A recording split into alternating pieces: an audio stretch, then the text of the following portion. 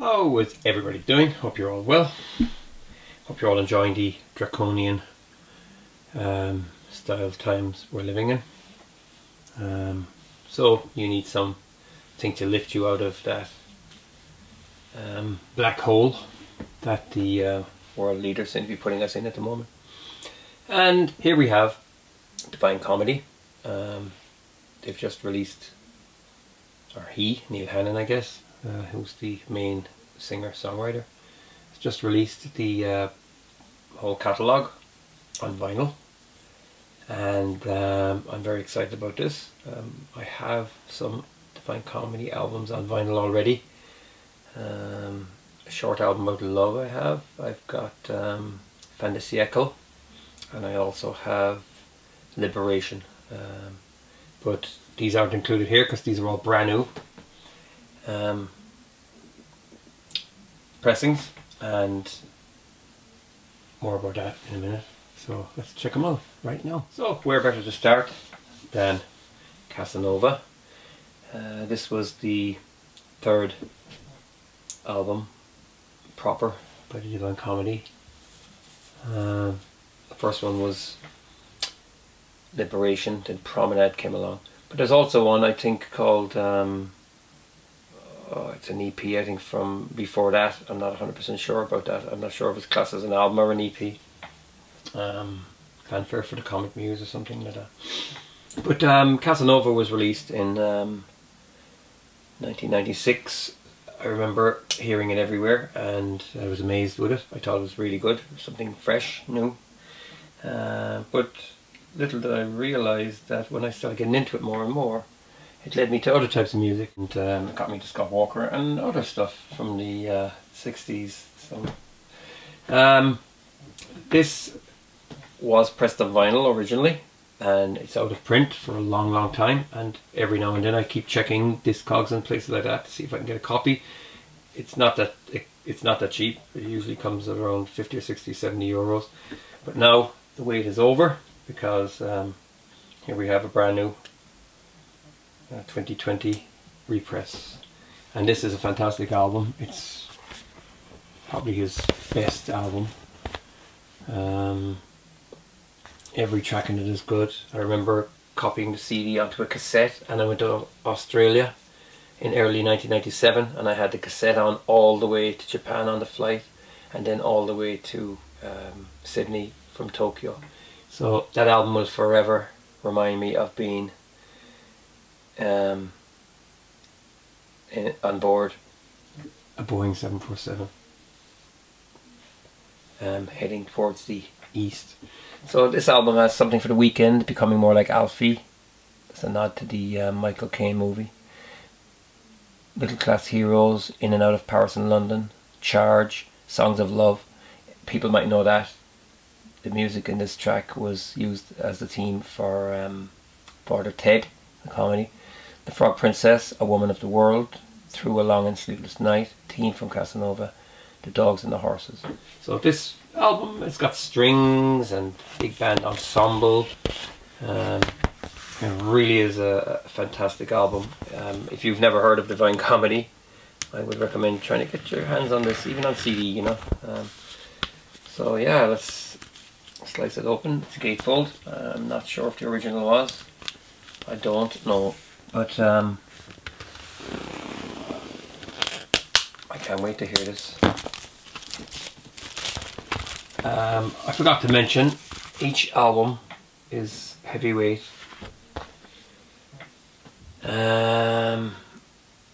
Remastered, and there's a download of the full album plus a full album of bonus material. Now I've got a lot of Divine Comedy CD singles and stuff like that.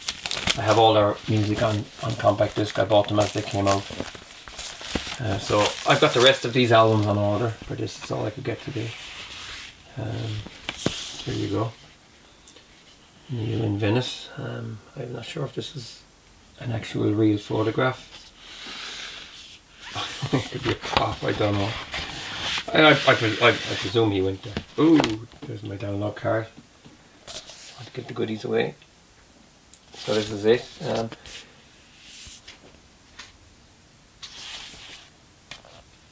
Inner sleeve. And then, oh yes, now we've got some nice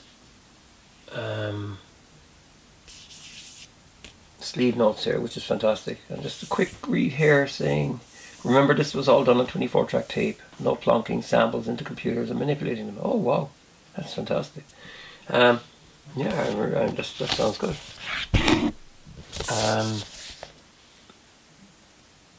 I've been after this on vinyl for a long time. So remastered by Frank Arkwright at Abbey Road. Yeah.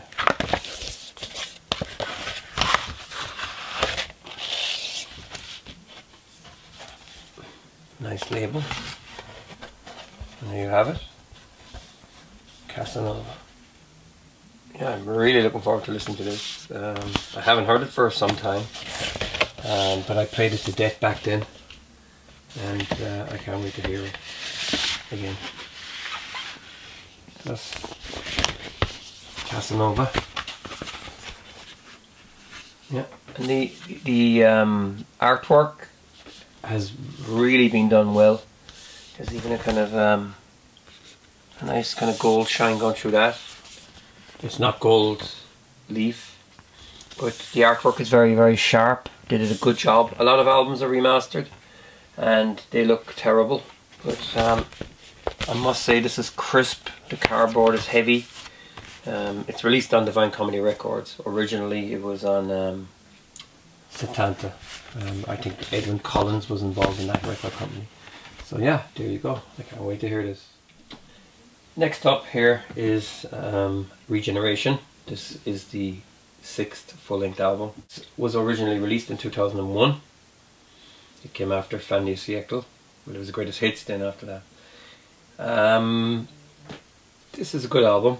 I like it, I enjoyed it, but when I bought it on CD back then, I kind of waited for a vinyl release and it never came. So as far as I know, this never came out on vinyl, so this is probably the first time. It doesn't really say on the label or anything like that, but again, this has got a download of the album and bonus material. And again, I have got some of the CD singles. There's a few tracks came out in cassette singles, I think, in 7 inches that I don't have. But fine album. More of a band sound this time, you know. The kind of lush orchestras seem to have disappeared on this one. Time Stretched, Bad Ambassador, that's a great song. Perfect Love Song. It's kind of like a little bit like the Beach Boys. Note to Self, Lost Property, Eye of the Needle, Love What You Do, Dumb It Down, Mastermind, Regeneration, The Beauty Regime. Haven't heard this one for quite some time, and it was produced by Nigel Goodrich. You may know him if you're a Radiohead fan. He produced OK Computer, as far as I remember. So yeah, looking forward to this now again. So music is great. You know, it can save you from all the doom and gloom that's coming down the track. This strange album cover.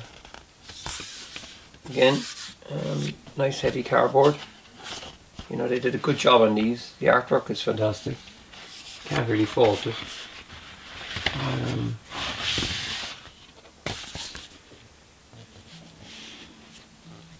Nice sobering black and white photograph. I noticed as well, this is a very casual look for the band.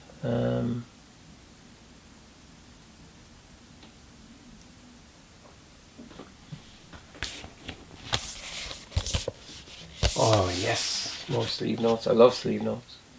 So all written by Neil himself. Very talented guy. I mean, there's no disputing that. I think he's one of the most criminally underrated artists of all time, to be honest. He really is a brilliant songwriter and a brilliant performer, and his songs fantastic melodies. You know, you'll never forget Divine Comedy music. You know, he kind of, in a way, writing a tune that you think you've heard it already. It's just a classic magpie, I guess.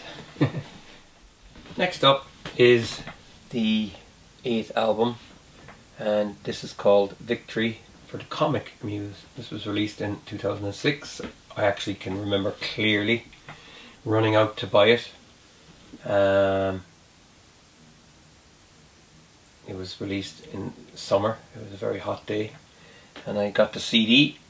I think there was a DVD with the CD showing the recording of the album, and it was recorded in RECC Studios, London. And I think for this one he went out of his way to record in analog on a 24-track system, with using all valve microphones and all this kind of stuff. So I'm really looking forward to hearing this on vinyl. Again, it wasn't released on vinyl before, because if it did come out I would have had it.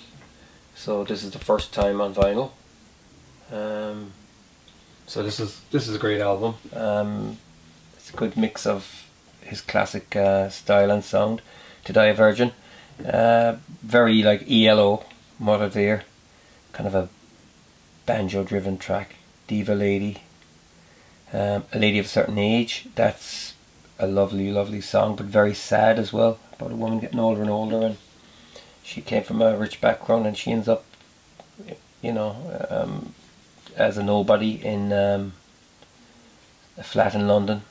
And I remember the line, "You chase the sun around the Côte d'Azur." Back then I used to go to the Antibes Jazz Festival in south of France. So I was there in 2006, 2005 as well, and 2007. So it kind of reminds me of that. Like it's really nice. Threesome, Party Fears 2. That's a song by The Associates. It's a cover. Arthur C. Clarke's Mysterious World, The Plough, Count Grassy's Passage over Piedmont, Snowball in negative. Instrumental, I think. So yeah, it's a good album. Like I said, since I heard Casanova in 1997, I used to be kind of more or less queuing up for the albums as they came out, and I'd always buy the singles.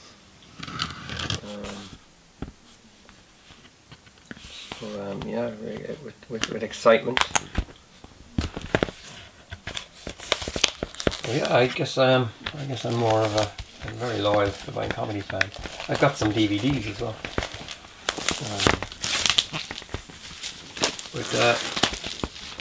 Yeah, I mean, a Greatest Hits is a good way to start. The Greatest Hits did come out on vinyl actually back in the day.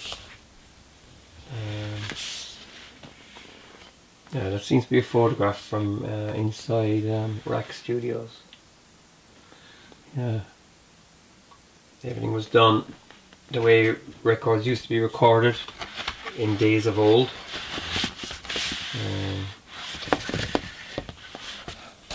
Yeah, the artwork was great as well.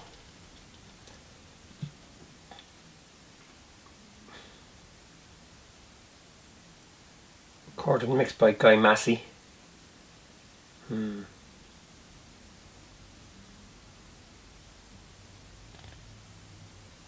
a lot of musicians on this as well. More sleeve notes. I'm in for a treat. I'll read these as I listen to the album.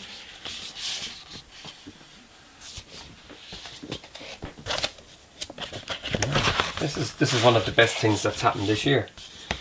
The fact that they're releasing Divine Comedy. Yeah, something I thought I'd never see. His last few albums came out on vinyl. The last album, Office Politics. I don't have the vinyl, but I have this. Like I said, I have them all on CD. That's a good album as well. So yeah, like I said, I'm going to get them all and just The rest are on order. So yeah, it's pretty cool.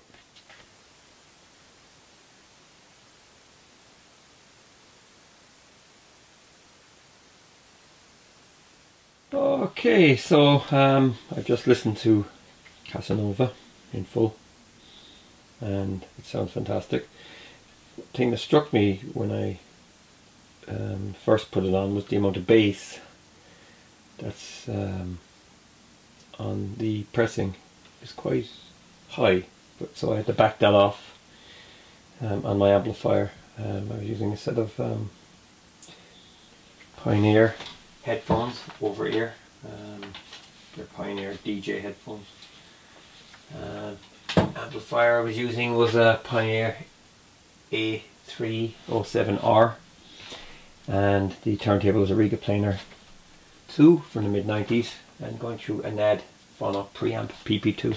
So these sound fantastic. The diversion from Fanfare sounds excellent, punchy, clear. The instruments are just, you know, well placed in the mix, and Regeneration also sounds great. Very, very clear, low noise, and very, very satisfying to the ears.